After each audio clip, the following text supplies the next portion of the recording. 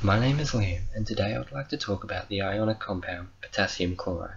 Potassium chloride may be known by most people, but its uses are relatively unknown.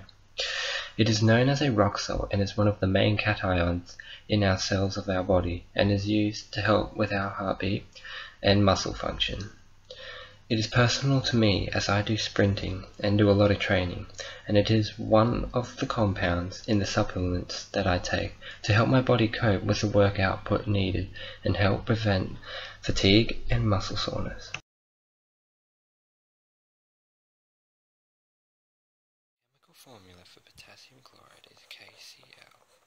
It is made of a positive potassium ion and a negative chloride ion, which bond together ionically. The potassium ion has 1 valence electron, and the chlorine has 7 valence electrons in it.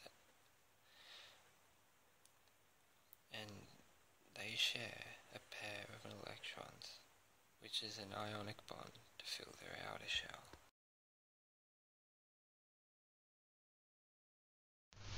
It has a face-centered cubic crystalline structure which cleaves easily in 3 directions. From having this structure, it has a boiling point of 1500 degrees Celsius, melting point of 771 degrees Celsius, and a density of 1988 kilograms per meter cubed.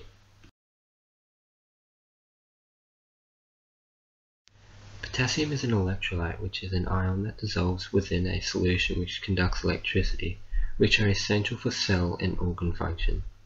Low levels of potassium can cause myalgia, which is muscle pain, and can cause cramps or muscle weakness, which can cause injuries in a highly explosive sport such as sprinting.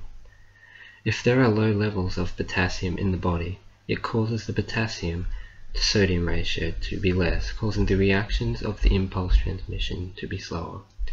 They are slower because there are fewer ions, which make it less electronegative, meaning that the transition along the neurons is not as rapid and the contractions of the muscle are slower and will last longer, causing cramps and muscle soreness. To prevent this from happening, taking sufficient amounts of potassium each day, keeping blood levels between 3.5 and 5 millimoles per liter. Getting the right amount of potassium can be done by eating foods which contain potassium, such as bananas, or taking supplements or vitamins which contain potassium.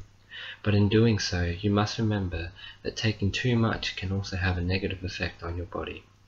Thank you for watching, and I hope you enjoyed my video on the ionic compound potassium chloride.